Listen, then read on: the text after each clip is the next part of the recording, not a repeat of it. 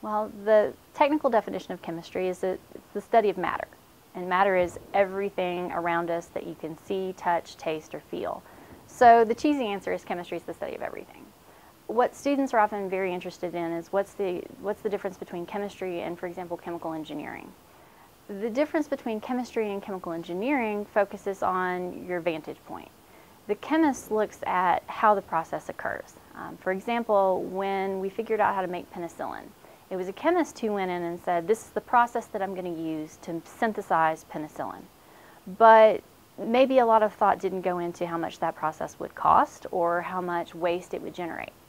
It's the chemical engineer who comes in and takes that synthesis process and figures out how to scale it up so that we can make enough penicillin to benefit a lot of people and make it at a cost that people can afford.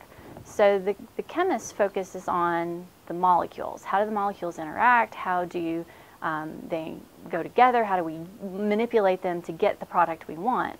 The chemical engineer looks at maximizing that process. Discovery is an enormous portion of chemistry. Chemists think of the world as, we want to think of it as we're sitting on a molecule looking at what's going on around us in that system of molecules. The engineers look at it from the outside and say, I'm outside of the system, how can I manipulate those molecules? So chemists are focused on discovery of the process. How does the process occur? How do we manipulate the process?